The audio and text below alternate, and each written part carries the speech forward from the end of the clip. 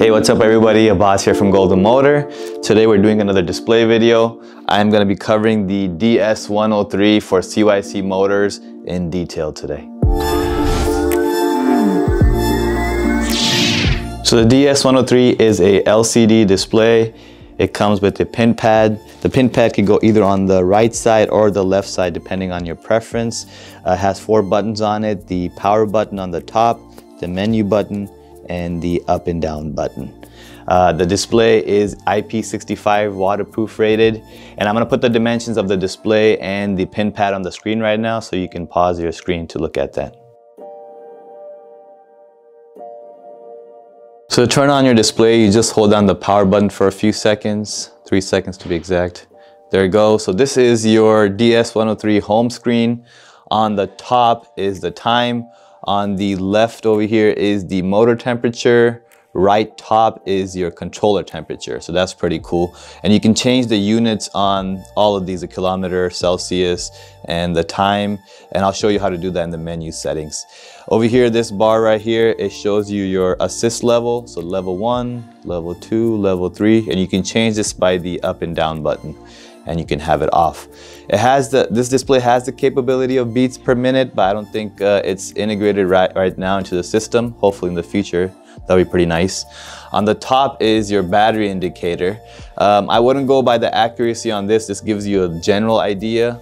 But over here, this is a little bit more accurate by voltage.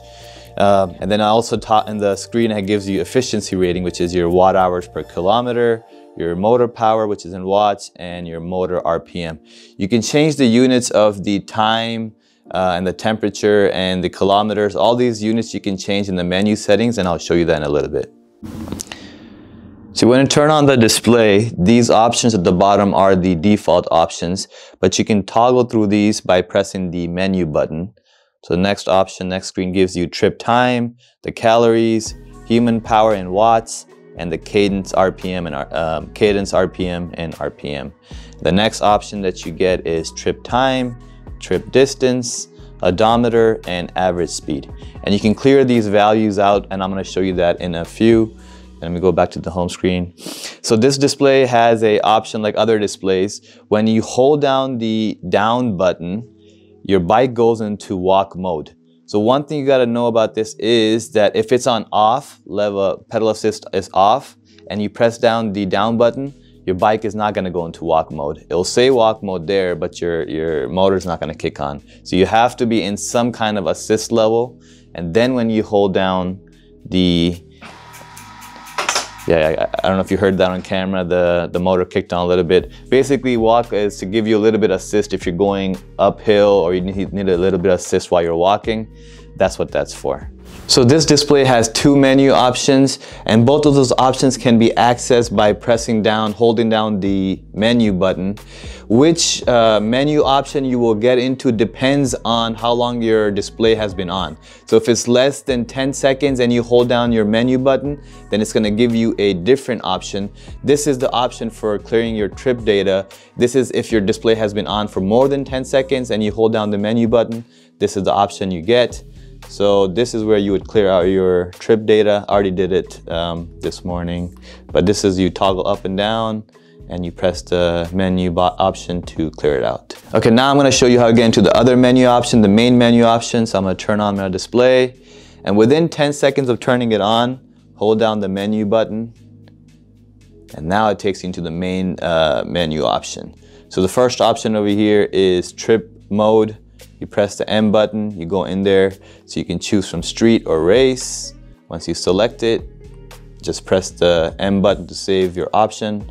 I'm gonna put in race because I usually use this for off-roading.